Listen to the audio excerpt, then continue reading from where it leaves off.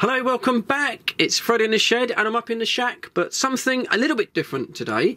ANCEL have sent in for test this BST200 battery analyzer. I've not heard of ANCEL before until they contacted me for this review, but looking on their website, they do an absolute whole host of automotive testing products, right from a simple thing like this battery analyzer all the way up to professional shop gear. Now, battery analyzer is not something that I've owned before, but it's something I thought about owning, and this could literally pay for itself more than double in one go. Let me just tell you about my own personal experience whilst I crack this open. I bought a used car many years ago, had it a few weeks, no problem. I didn't use it all the time. I was working up London at the time and I was getting the train to work, so just evening use. And then the car wouldn't start. I would charge up the battery, it would run for another 2 or 3 days, and then again it wouldn't start, very slow to crank over. So I just assumed that the battery had become old and tired, although it didn't look particularly old, the battery. So I replaced the battery like you would, and guess what?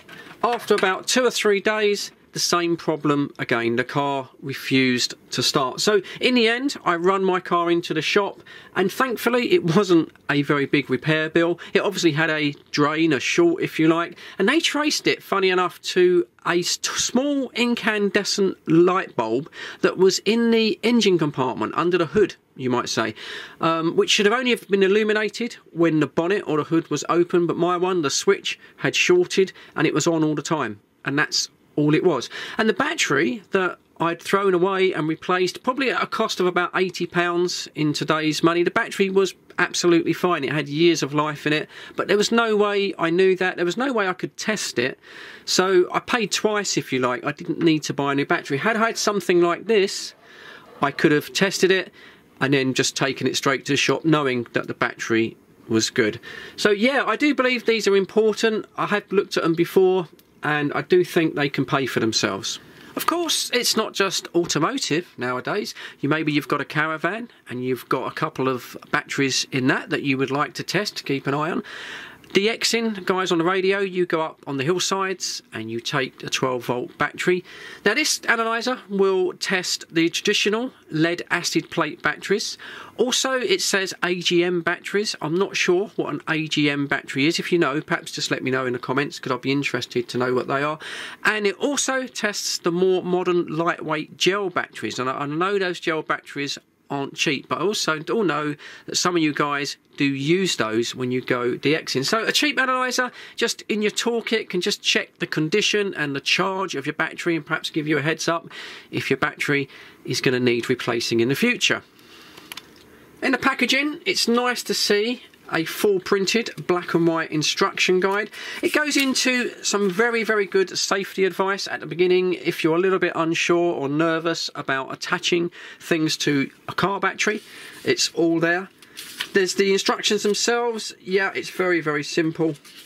Very simple. There's some screenshots to show you what the settings that you have to do. Now, there are a couple of settings that you have to make. There is some information that you need to find out about your car battery. We'll have a look at that in a moment when we go outside. But there's one thing I've just noticed just by looking at this. The screenshot on the front here, which shows the device, seems to show a data stream, which this information looks like it may have been taken from an OBD fault code reader, and it looks like a live stream. I don't imagine that we're going to get any map sensoring through this device, just connecting it to a 12-volt battery. So a little bit odd. I think they've just incorporated the wrong graphic there when they did the layup design. Someone's made a bit of a botch there, but I'm surprised that's got through right to the point of production with the wrong display. It doesn't matter, it's not going to change anything how the unit works. It's just, yeah, a little bit how you're doing. But anyway, let's take this outside. Let's connect this up to the first battery. Let's have a look at the settings that we need to put into this, and then let's test the battery and see how we get on, and then we'll move on to the next one. This is the first battery that we're going to test. It's a diesel car, which means it's quite a powerful battery, but it is my daily drive, which means the battery is charged up every day. It's about 18 months old, so it should be very strong. I'm not thinking there's any problems with this battery. There are only 2 wires to connect, red for the positive, black for the neutral, so it's very straightforward. go straight to the battery terminals. It's better than attaching them to the leads. And then straight away, hopefully you can see that the unit activates. Right, let's start this test. So the first thing, as I say, is the voltage on the battery there. So we've then pressed enter. Next we're going to choose battery test. Sorry if it's a bit windy, by the way. Then we have to tell the device whether the battery is in the vehicle or out of the vehicle. So in our case we are in the vehicle. Next option is what type of battery we have. The choices are regular, which is lead acid plate batteries, the AGM battery, which I don't know what that is, and then the more modern lightweight gel batteries. So we're testing a regular battery. The next option is where we have to tell the battery tester how powerful the battery is on the car. There's 8 different standards there. I think that covers the whole of the world. The most common one is CCA, that stands for cold cranked amps, and that normally is the large number that you'll find on a sticker on the top of your battery. If you're unsure, then I would suggest that you make a note of the make and the model number of your battery. Go in on your phone or computer, Google it, and then from there you should be able to see the details on your battery, and somewhere you'll see where it says cold crank amps. This one in particular is not a bit hard to see, but I've noted that it's 600 cold crank amps, so I've entered that into the display. Once we've entered that, we can carry on with the test, and now the battery is being tested. And there we go, straight away at the top it says that it's a good battery. I'll do a screenshot on this so you can read it a bit clearer. So looking at the screen now, so just below the good battery report there, we've got the voltage, which is a healthy 12.70 volts. Then you've got the measured cold crank amps, and this is going to be slightly lower than the maximum rated because the battery is, well, 18 months old. So we're looking at 581, which is very, very healthy. And then you've got the rated 600 cold crank amps. Moving on to page 2 of the analysis screen here. Top one is, I think, the most important factor. That's SOH, that state of health of the battery. Now mine's showing 81%. I think that's pretty good. I mean, this battery is getting on for 2 years old now, so it's not going to be 100%, but again, that is where you're going to find out the condition of your battery, and it'll just give you a heads up to let you know how your battery's doing. Next below that is SOC, that is state of charge, a good test for an alternator on a car. Mine is showing 100%, so my battery's fully topped up, so I know my alternator is working. And then below that is something called res. I'm not quite sure what that was. I couldn't see that in the instructions, so I'm not able to tell you what that 5.38 reads. Okay, so this battery tests out good, it's in good state of health. I knew it would be because it's fairly recent. Let's move on to an older battery that isn't used so much, and then we'll see what results we get from that. I'm quite fortunate. I have 2 cars. This is my summer car, slightly older car.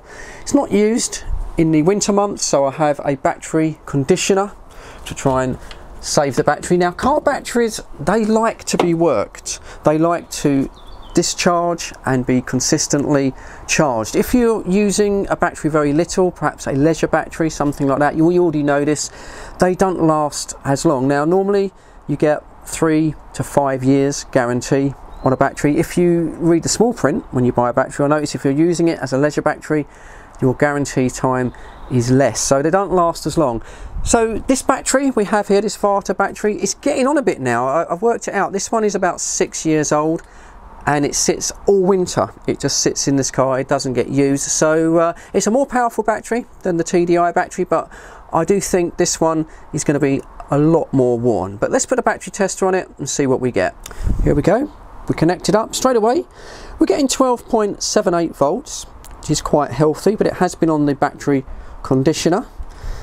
Moving on, next we're going for a battery test, and we are in the vehicle. It's a regular lead acid battery. Now we come to the cold crank amps. Now this one is a larger battery, it's more powerful. This has 780 cold crank amps, so I need to increase this to get a proper reading. There we go, 780, and then enter to do the testing. Okay, well this one's actually tested okay. So good battery, 12.78 volts, measured cold crank amps 729, rated at 780. So that battery conditioner is working, because I say this isn't a new battery anymore. And then on page 2 there, condition of health of the battery 78%. That's absolutely fine. Condition of charge is 100% thanks to the battery conditioner. And then this reserve or whatever that is, it's slightly lower, 4.32. Not sure what it is. So I'm quite pleased with that. I wasn't quite sure how that one would test out, so it's telling me there's plenty of life in that battery. Now I've got one more battery that I want to test. I do have a very used battery pulled from a car waiting to go to the recycle centre. So we're going to pull that one out there and let's give that one a test. This battery, the next one we want to test, this is a little Ford battery. This was on our Fiesta. Now our Fiesta did go in for a service a while back, and they come back and they said they tested the battery and it was testing weak. We should think about replacing it. And then sure enough, about 5 months after that, the car was struggling to start, so I did replace it. I put a battery analyzer on this battery. It said it needed a recharge, which makes sense. So what I'm going to do is I'm going to recharge it, fully charge it, and then we'll come back when it's fully charged, and then we'll put the tester on it. And there we go, that's shot right over to over 5 amps. Right, so I'm going to go and do a bit of shopping, come back, and then we'll give that one a test. Back from my shopping trip, disconnected the battery charger, and I've put on the tester, and I'm hoping you can see that. And straight away, this battery has measured 11.5 volts, so it's already showing quite a low reading. Let's move along with the test. The results are a little bit different with this one. I've tested this battery twice. The first time I put the tester on, it said charge retest, and that's exactly what we're getting now. Now what that means, if you get that twice, it means the battery hasn't reached a full charge, possibly a duff cell, something like that. If you get that warning twice after you've fully charged the battery, then the advice is to replace the battery. Below that is the measured cold crank amps, and this is really showing up how bad this battery is. We're only getting 104 cold crank amps from a maximum of 390. Moving on to the second page, and yeah, here it is, look, SOH, the state of health, just 23%, and that pans out to how the battery was performing on the car. State of charge, 0. So it hasn't accepted the full amount of charge, so it's all declining all the way. And the resistance, I'm pretty sure this is the resistance through the battery, 28.67, so a lot higher. I think what that is, thinking about it, I think that's as the battery degrades, you get corrosion on the plates, and that is a measure of the resistance. I'm just guessing that because it's not in the instructions, but as that gets higher, I think there's more resistance through the battery.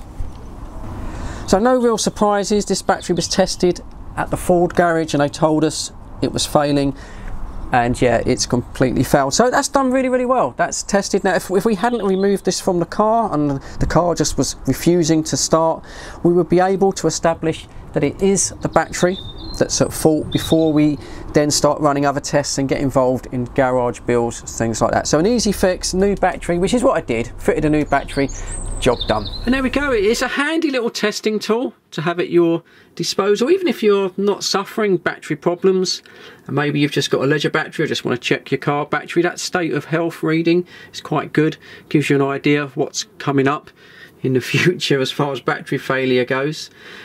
I'll leave links, buying links, in the description. I'm not on any commission here. They sent this in free of charge for me to test, but this is not a paid video. I don't get paid for making the video.